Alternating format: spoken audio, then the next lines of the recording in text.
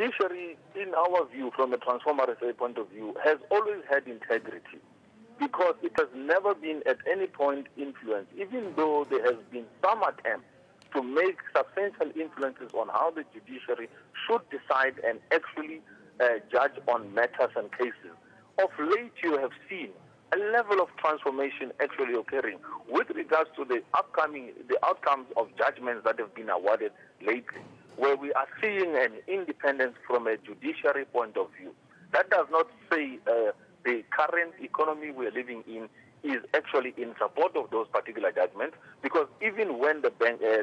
High Court has declared that the four banks had committed an error of judgment when they closed down the accounts of Oakbay particularly, the four banks didn't go back and saying, let's correct our actions and reinstate these accounts and open them up and make sure that the transactions are still fully. The four banks are still remaining defiant and have not even applied the judgment that was already handed down. Now we have a secondary judgment that has come up again that says the Bank of Baroda particularly must actually make sure that their banking accounts of Oakbay are open and must make sure that the monies and transactions that are going to be flowing in and out of the bank accounts are not disturbed. And that gives us the confidence that the judiciary is independent in South Africa. The judiciary still has a long way in terms of transformation to go, but it is making an attempt to give a balanced, transformed judgment we welcome in South Africa.